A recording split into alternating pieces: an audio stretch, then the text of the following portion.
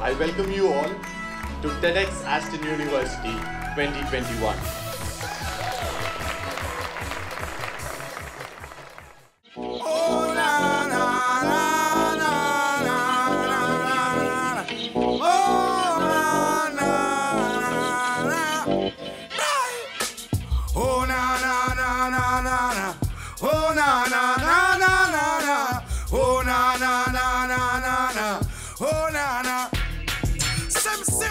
Who got the keys to my bimmer? Who am I? The girls them sugar. So can I make love to her then I'm in a rush? Pass me the keys to my truck. Who am I? Zachary the girls them luck. Who do I yet again?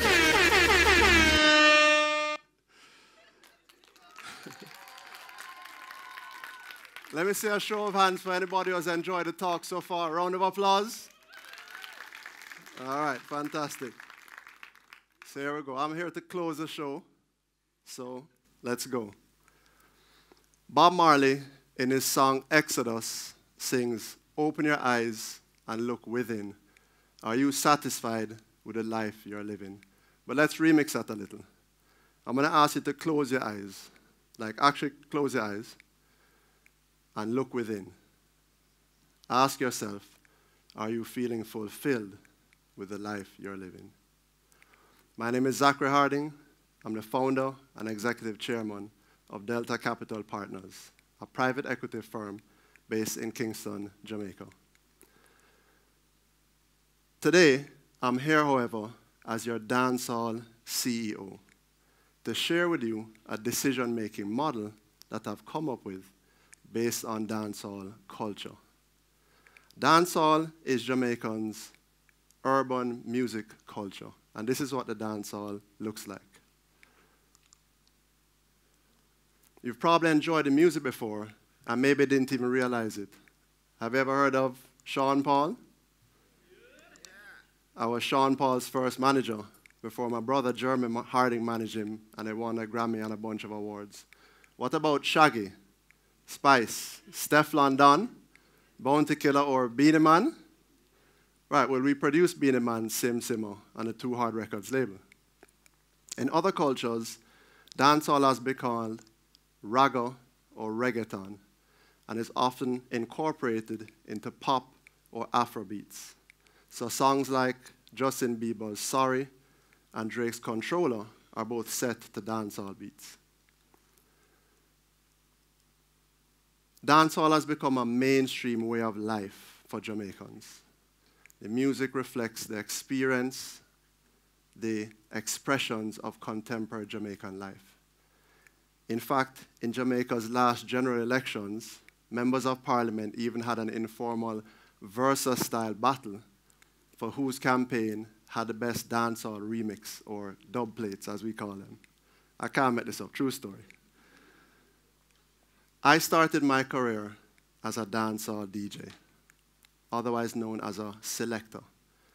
And for me, dancehall artists are really contemporary philosophers explaining highly complex, real-life scenarios.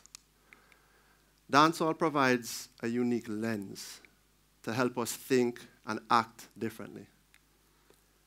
For me, dancehall has been my corporate masterclass, and being a selector or DJ has greatly influenced the way I think and act in the business arena.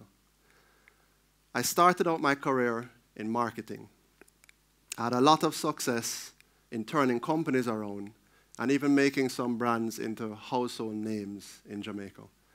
And at that time, I had a very young family, Tori and Zara, and I never really stopped to think much about how I was doing it and how I was making it all happen. And one day, somebody asked me, "What do you think is your secret to success?" And to my own surprise, I answered, "It's from being a DJ." So let me explain.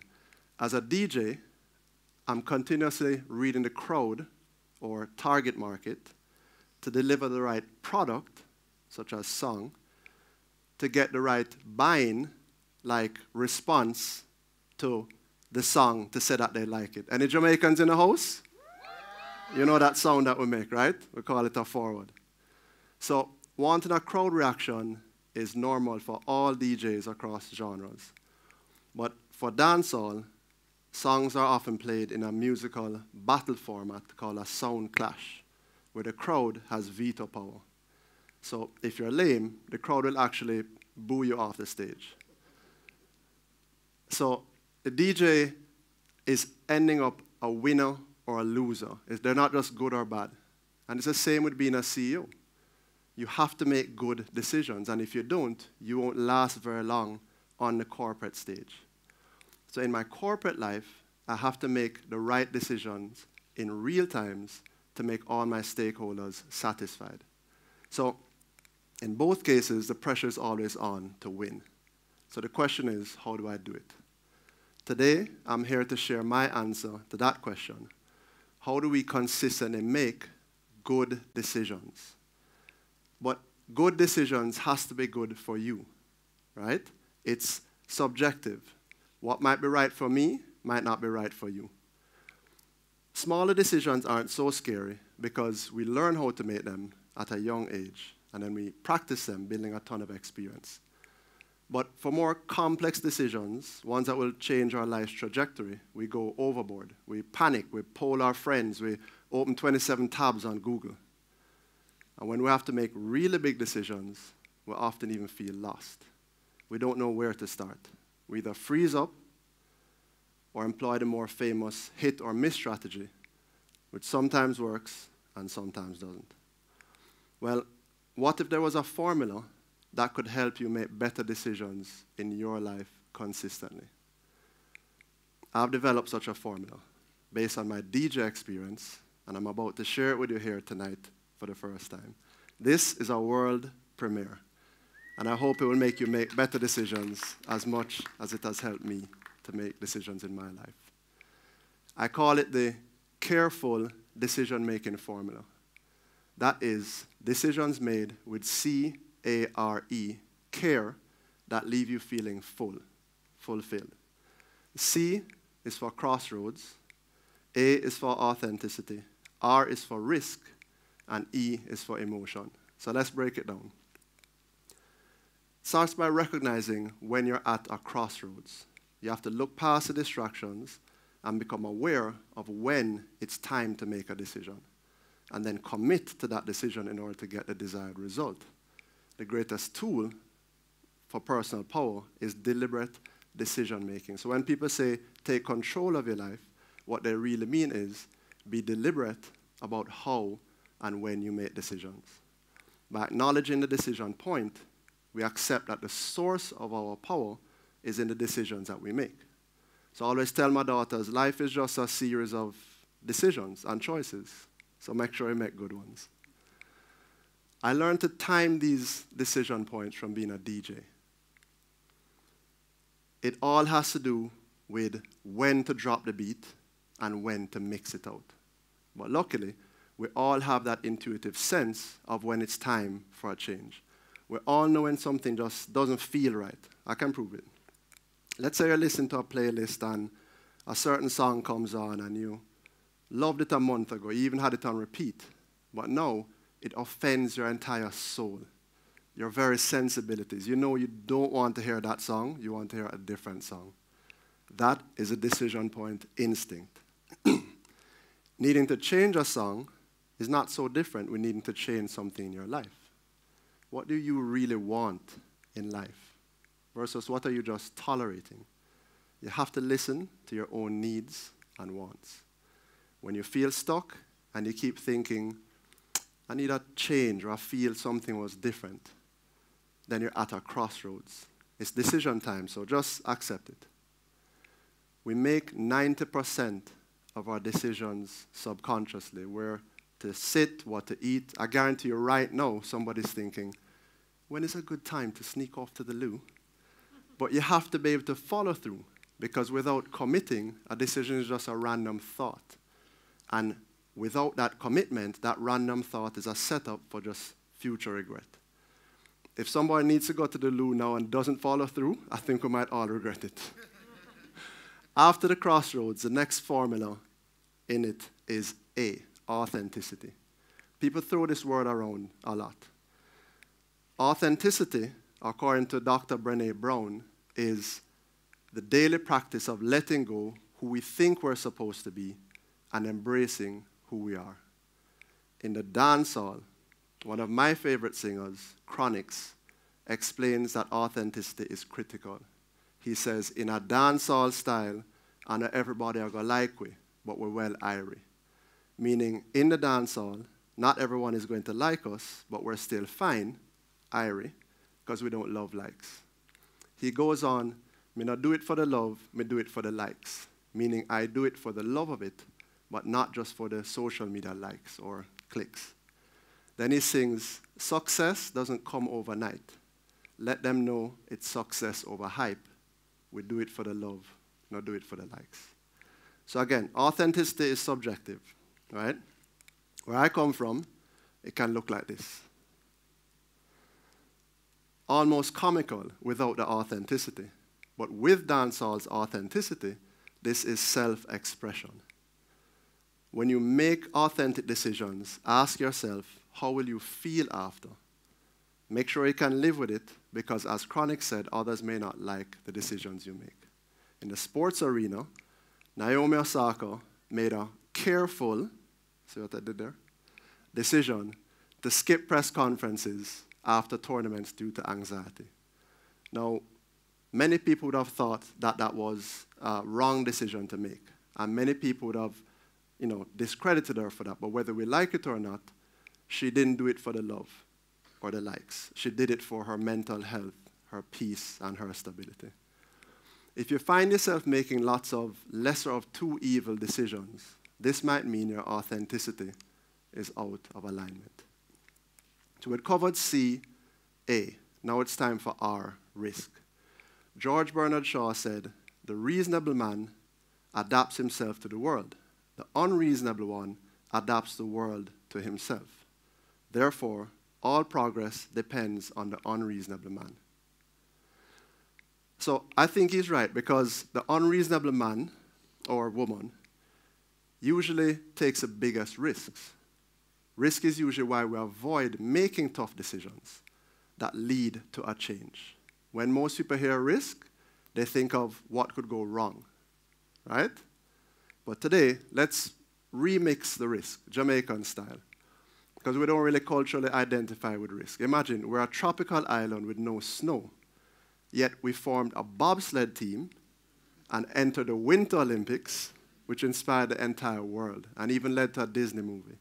So what at first opened us up to criticism eventually opened us up to admiration. Remixing risk is about gauging the reward. No one expects us to continually beat our global counterparts, but we often do. We start with less, but we focus on what we have to gain. Young Jamaican footballer, Leon Bailey, who recently signed with Aston Villa, recently signed and cracked a goal in the 3-0 victory against Everton.